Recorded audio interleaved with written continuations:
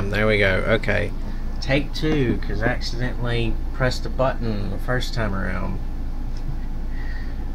Right, let me just give me a minute here. We'll go all the way freaking back to right there. Okay. Now I'm going to give some pretext for this.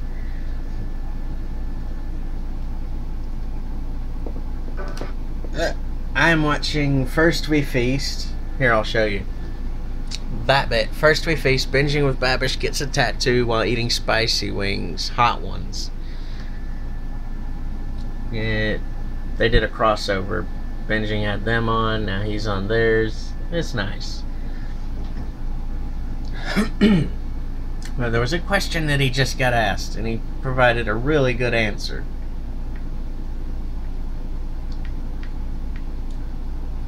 Let's see if I can actually get to it. About like how to build a YouTube audience with there we go. Optimizing analytics and SEO keywords or whatever. Do you have any real practical advice when it comes to how to build and energize a loyal fan base? Sorry. There we go. Check it out. Like you get carte blanche on burps here. You can just do what you want. Flat. I feel like the advice.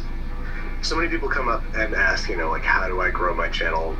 Brands come and ask, you know, how do we grow our channel? And the advice that I want to give but never do is you need to make something really fucking good.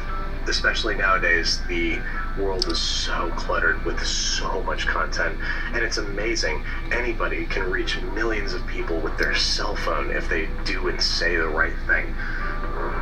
But that's the key. You gotta do and say the right thing, and that could mean the right thing for the audience, and that can mean the right thing for yourself. Now let me further expand on that with some things I've noted. It's not a matter of fact, it's a matter of blatant truth. There's too many people trying to game the system, trying to trick or fool the algorithm. And the thing is, if you're not doing what Babish just said, if you're not doing and saying the right thing, and for the right reason, then why?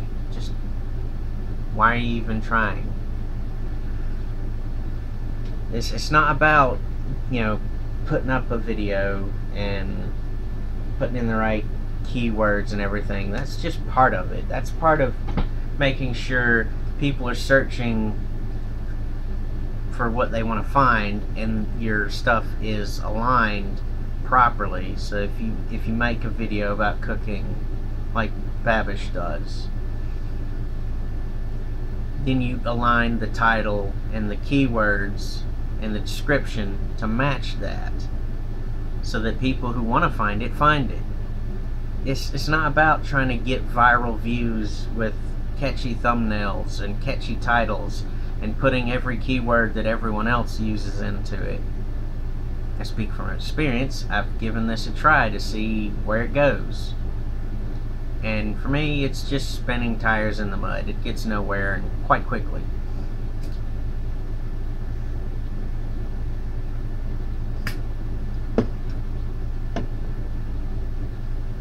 But if you really want to start doing something on YouTube, start by being yourself. Me, I'm an analytical weirdo. I try things just to see what happens. I can't help but do that because that's me. If that's also part of who you are, you do it. You have fun with that. But don't buy into somebody telling you, hey, you gotta fool the algorithm, you gotta trick the system, you gotta game it and play it like it's a game. No, this is real life. You know, just because you're, you know, talking into a camera or putting a video up on YouTube, it doesn't mean it's a game. This is real life. And how do you want people to recognize who and what you are? Just be yourself.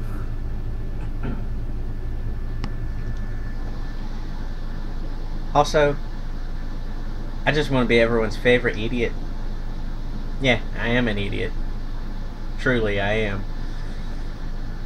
So I'll continue being the idiot that I am, and hopefully someone out there enjoys it. Well, till next time. Bye.